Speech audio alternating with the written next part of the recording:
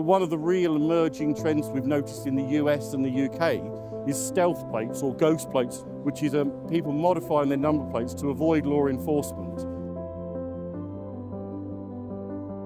I'm Chris Shepherd. I'm the Head of Products and Services for MAV Systems, a ANPR/ALPR manufacturer based in the UK. MAV Systems was formed in the early 2000s, circa 2013. Great Britain has always been known as the home of ANPR. It's where it all started with the introduction of the IRA terrorism. ANPR was rolled out across the UK to address that issue. MAV Systems was formed as part of a spin-off from another company to create what is basically the best-in-breed ANPR and ALPR technology in the world. We've got a long heritage of manufacturing cameras, and we've delivered over 50,000 worldwide in the last 10 years. We make everything in our own factory in the United Kingdom, and we ship it around the world to all our customers, and we bespoke and tailor it to their need. So we've brought to market our new AiQ camera, which is our new launch product from this year. It's a multi-lane, multifaceted ALPR/ANPR camera. It's based in a completely new architecture, and it can read multiple lanes at 5 to 50 meters, do various other AI-based features such as make, model, color, moving traffic offences, band turns, band right turns.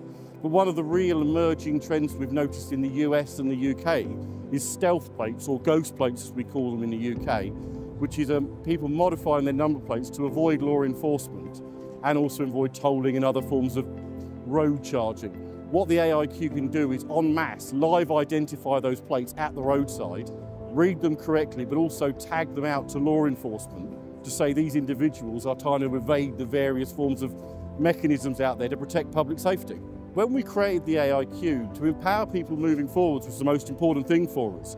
So what we've done is we've created a product set that has a universal platform base. It's all based on the Jetson NVIDIA platform, and we create enough space on the device that our technology partners can add their own software and features on there to tailor it to their own need, but they get the cost benefit of having a bespoke mass-produced product, but they can then tailor it to their unique market and need without having to pay that cost up front. But it means that the product is future ready rather than always previously what's been happened is we've kind of gone to market and said, you'll take the product that we have and that's all it'll do. Whereas now what we're saying to people is, here's a pre-made toolkit, you play with it, adapt it and adjust it to what is your need. And that's really, it prepares them for the future.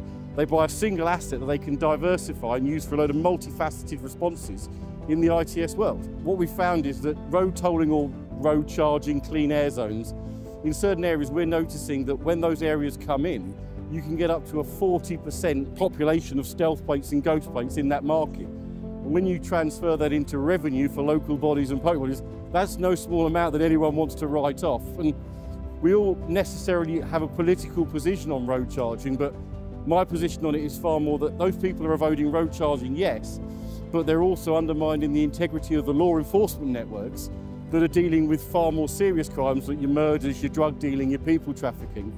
And just because people are avoiding those things doesn't mean they aren't doing something else as well. So we are offering the AiQ to our law enforcement and ITS partners across the world, available on loans and trials. And we'd love to see any of our law enforcement partners or ITS partners come and have a conversation with us and get the cameras up in the US and across the world and actually start to address some of the issues that are emerging.